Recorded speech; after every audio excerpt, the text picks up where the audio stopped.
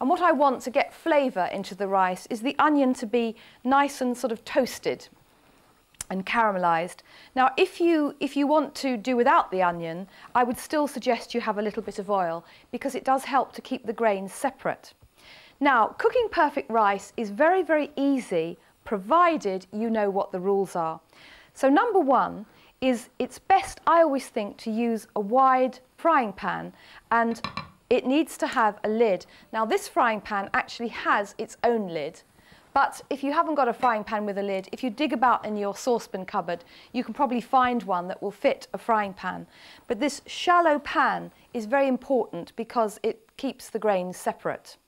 Rule number two is always measure the rice by volume and not by weight, because the correct amount of liquid is twice the volume. So you measure the rice in a measuring jug, and you need about 2.5 ounces per person. I've got 10 ounces here, so it's up to the 10-ounce measure.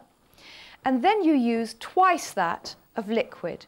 So measure by volume and always use twice the amount of liquid to the rice. This will be enough for 4 people, so I'm going to put the rice in the pan.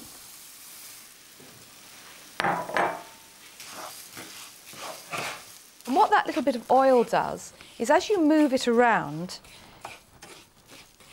each grain gets just a very, very faint smidgen of oil, and this helps to keep the grains separate. So just toss them around until they've all got a nice coating. And then the next thing you do is add the liquid. I'm just using water today, but you can use stock. So in it goes. And then I'm just going to give it a stir. And what I didn't tell you is you don't ever wash rice. You don't need to. It's all cleansed in the milling.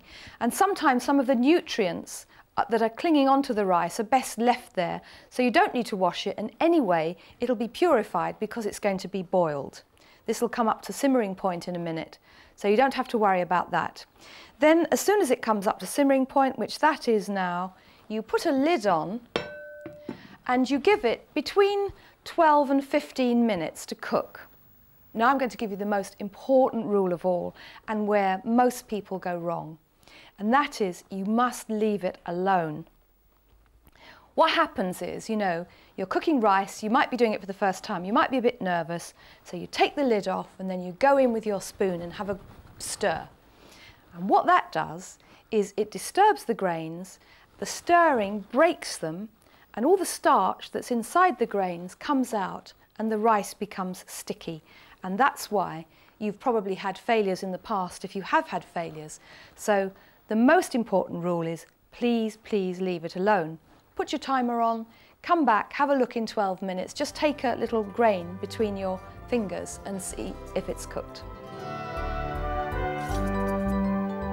And when the rice is cooked, as I said before, you can just take a little grain to see if it's ready. Another way to tell if it's ready is to just move the rice in and just tip the pan, and if there's no liquid left, you know that it's all been absorbed and the rice is ready. The next thing you need to do is switch the heat off, and then what you do is you put a tea cloth on the rice, like that, and just leave it for 5 or 10 minutes to settle, and what happens is the steam will be absorbed in the cloth and it'll be even more fluffy and separate when you want to serve it.